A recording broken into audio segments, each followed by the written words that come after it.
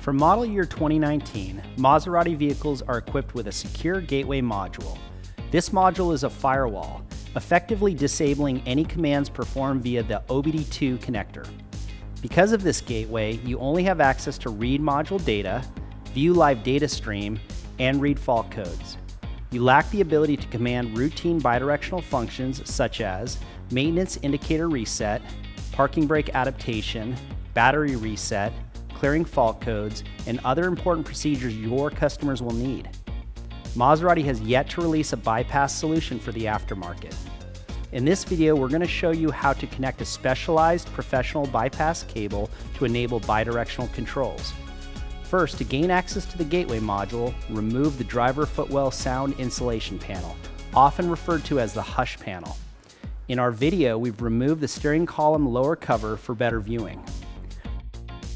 With the vehicle off and the remote key stored safely to prevent an accidental wake-up, disconnect the gateway control module electrical connectors.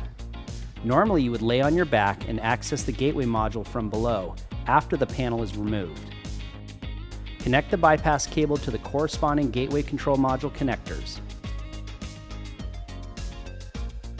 On our subject vehicle, one connector has 12 terminals and the other has 8 terminals.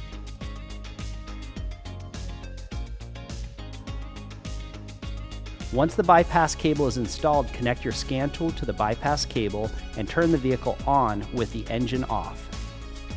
Routine bidirectional controls are now possible. Let's take a look at clearing stored fault codes now. In the drive menu, tap Read Fault Code. This vehicle has the following fault code stored: 43E00, EVAP system leak detection, reference orifice low flow. The vehicle has already been repaired, so let's clear the fault code. Tap Exit. Tap Clear Fault Code. A message will confirm the fault code has cleared. Tap Enter to continue. Tap Read Fault Code to confirm no fault codes are stored. Connecting the bypass cable allowed me to perform routine fault code clearing, normally blocked by the secure gateway control module. Thanks for watching. See you next time.